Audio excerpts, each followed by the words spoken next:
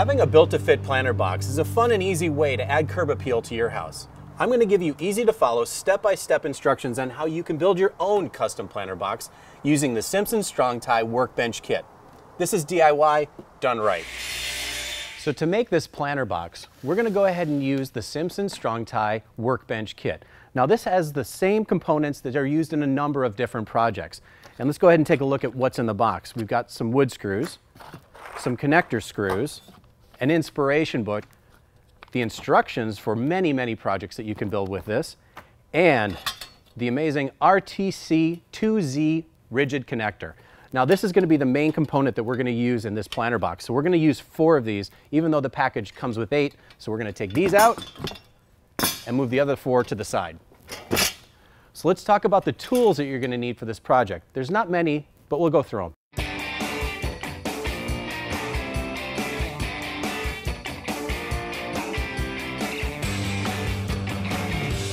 Now you will need to purchase 2 additional fasteners for this project. The first one being the Simpson Strong Tie Strong Drive SD connector screw and the Deck Drive DSV wood screw. The type of lumber we're going to use for this project is redwood. It's an exterior grade wood, it weathers really nicely, and it holds up over time. Now the cut list that you're going to need for this project: 3 1x8 by 6 foot fence boards, 3 8-foot 2x4s, and 1 8-foot 2x2. So I'm going to go ahead and put my sleepers up on my workbench so I don't cut up my workbench. There we go. And we're going to go ahead and start cutting the legs for the planter box. We've got our legs, our side rails, and our front and back rails. So we're going to move those off to the side right now and focus on the legs. We need to put our connectors 4.5 inches up from the bottom of each of these. So the easiest way to do that is to group them all together and mark them all at once. So we'll mark there and there. You can mark both of them at once, move it to the other side, match it up. The screws that we're going to use for the connectors are the Strong Drive SD connector screws. Now these are rated for exterior use, and if you choose to do so, you can use treated lumber for the project, and they're rated for that as well. We are going to use a hex bit for this, so we're going to go ahead and load that in our screw gun. I'm going to put the connectors in all 4 corners. We're going to go ahead and put the pieces in there and there. Use our clamp, get nice and tight.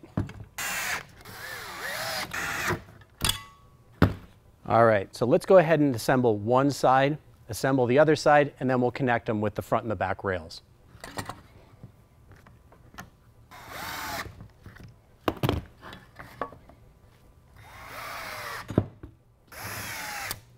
Now we have our 2 sides completed. So let's bring in our front rail and our back rail.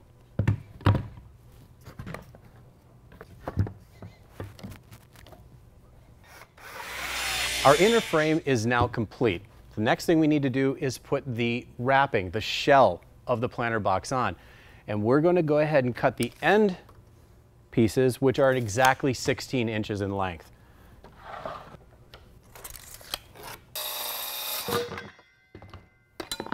The next step is we're going to attach that to the sides of our planter. So make sure that's nice and even. And for this, we're going to be using the Deck Drive DSV wood screws. So I've cut the 2x2 for the top. So we're going to go ahead and put this in here. Nice fit.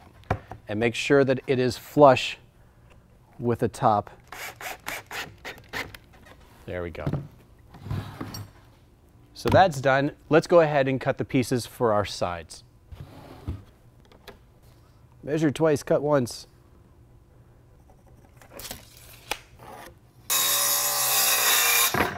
So let's go ahead and put these side pieces on. There we go.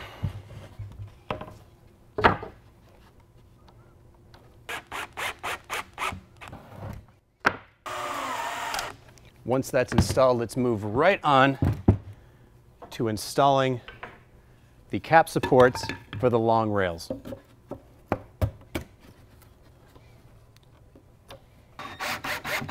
We need to install the floor of the planter box before we attach the last 2x2 top cap support. So we're going to go ahead and take this and put it off to the side for the moment.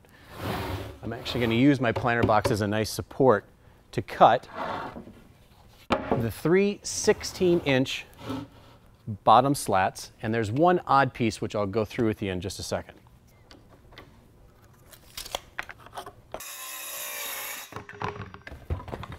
Check to fit. Beautiful.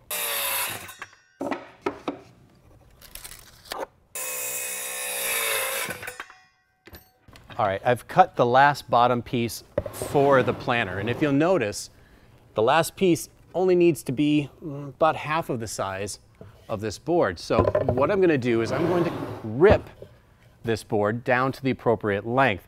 Now there's a difference between crosscut, which is a cut that goes across the wood, to a rip, which is going the length of the board. Measure it to the appropriate length that you need, or width, on both ends. Take a piece of scrap, line it up with those two marks, and run a line. That's where you're going to want to cut.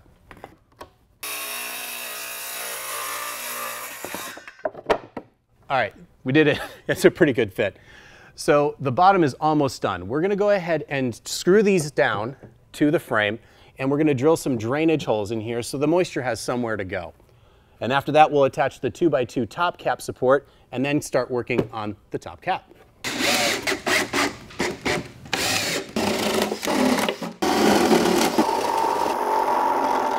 All right, the holes for the bottom of the planter box are drilled.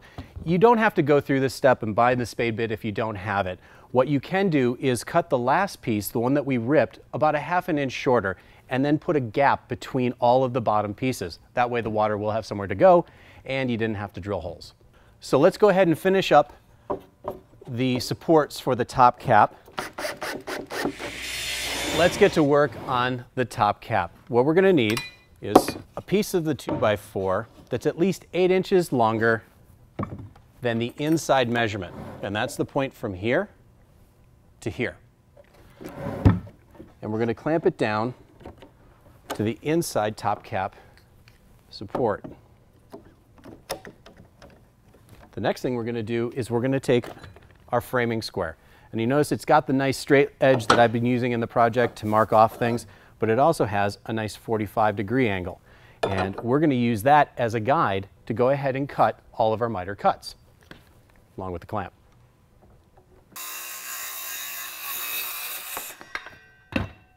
There you go. Looks pretty good. This part, let's dry fit it to the inside corner. Line it up nice and right. And then what I'm going to do is make a pencil mark right at the inside corner of the other side. I'm going to take my framing square and transfer this line to the top of my board. Once it's there, I'm going to go ahead and make another little mark right there, and that's going to be where I want my miter cut to start. And it always helps me to make sure you don't get this wrong. You don't put this on the wrong side and end up doing the same cut on both sides. So I'm going to go ahead and make just a little mark in the waist that I'm going to go that way, just like that.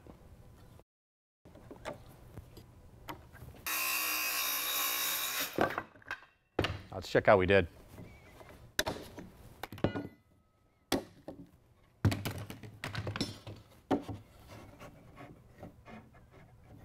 So now we have a piece that goes edge to edge on the inside corner. And we're going to repeat this for the other side, and then we'll cut the shorter lengths to fit just in between the gaps that are left. All right, I have my two long pieces of my top cap cut. So let's go ahead and attach those. Make sure you line it up real nice and tight to that inside corner.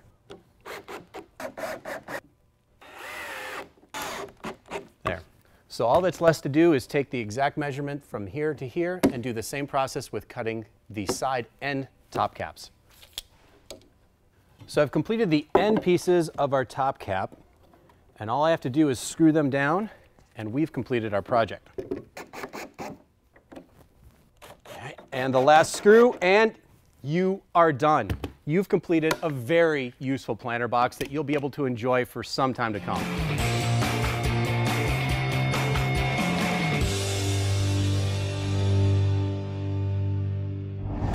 Available now at the Home Depot.